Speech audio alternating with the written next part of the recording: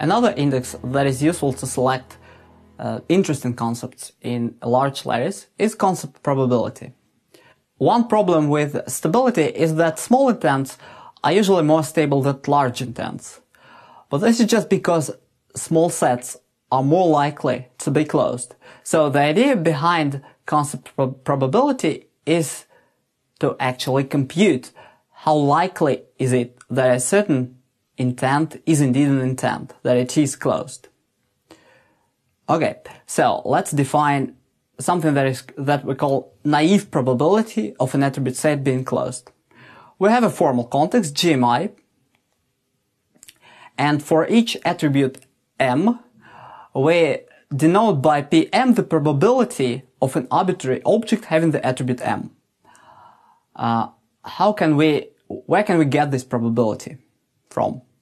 Well, maybe it's given a priori. So maybe we know that the probability of this attribute is 0.3. Maybe this comes from some background domain knowledge that we have. If this is not the case, then we can estimate this probability by simply looking at the frequencies of attributes, and we can say that Pm is the frequency of attribute M in our context. So the number of objects that have attribute M divided by the number of all objects, by the size of G. Okay, and this is where the naivety comes from. Pb denotes the probability of an object having all attributes from the set B.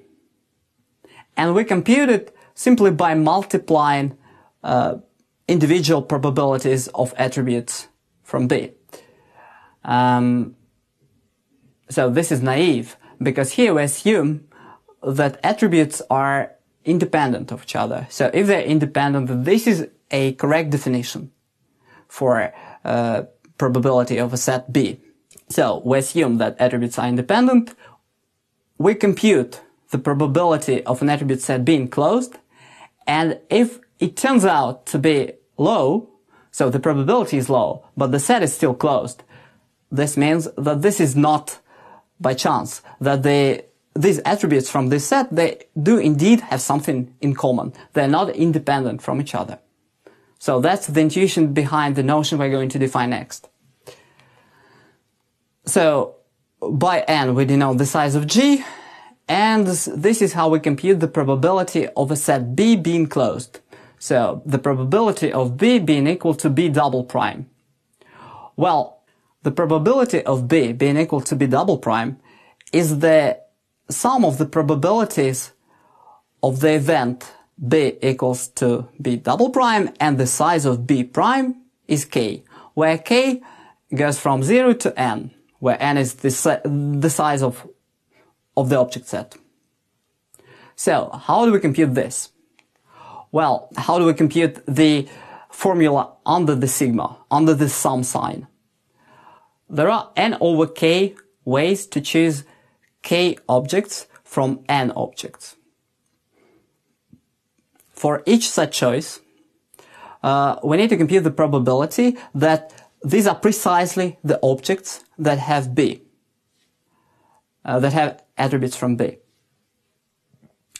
So, first of all of these k objects must have all attributes from B. So, we have Pb raised to the power k.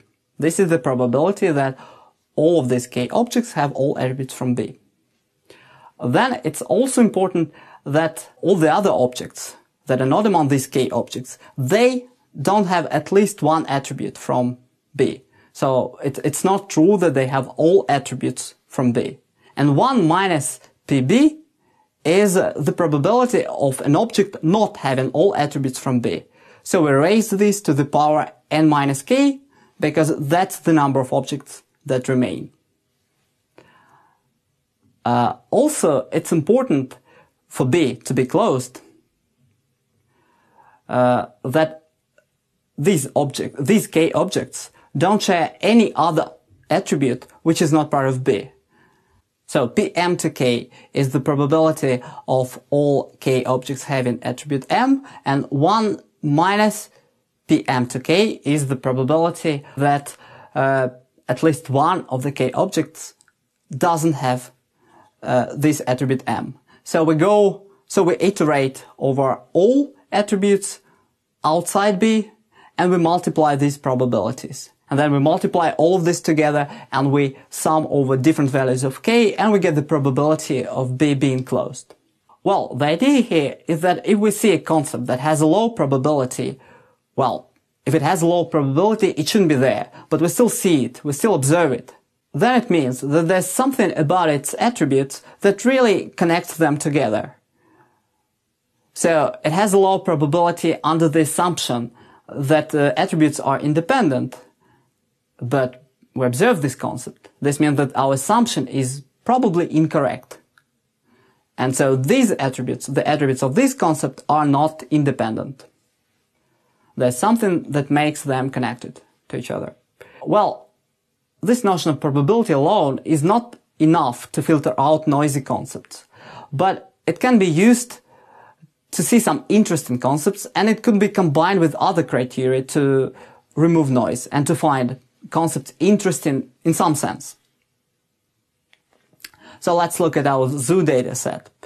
Let's look at those concepts, at the least probable concepts that have size at least 2. So these are the extents of these concepts.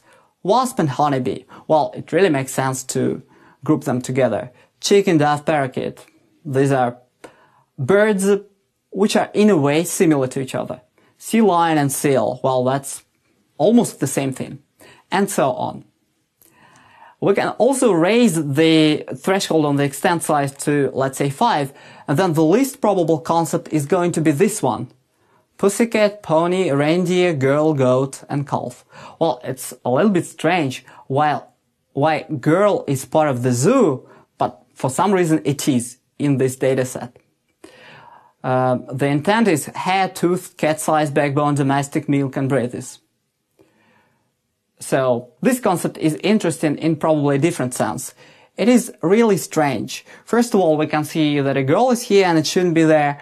So maybe there's some error in our database.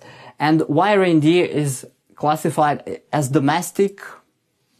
Well, maybe it's another error. So this concept is certainly interesting, and probability lets us see it.